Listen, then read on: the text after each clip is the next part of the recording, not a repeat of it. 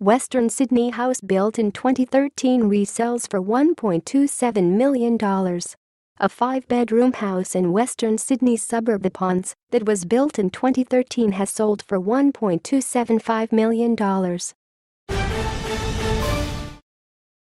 The price was $325,000 higher than the suburb's median house price of $950,000.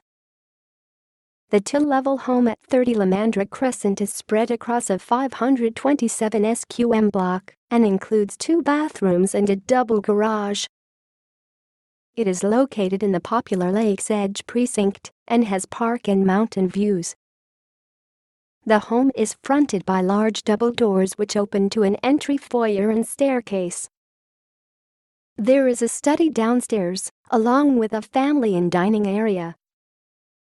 The kitchen has a walk-in pantry, stone benchtops and stainless steel appliances.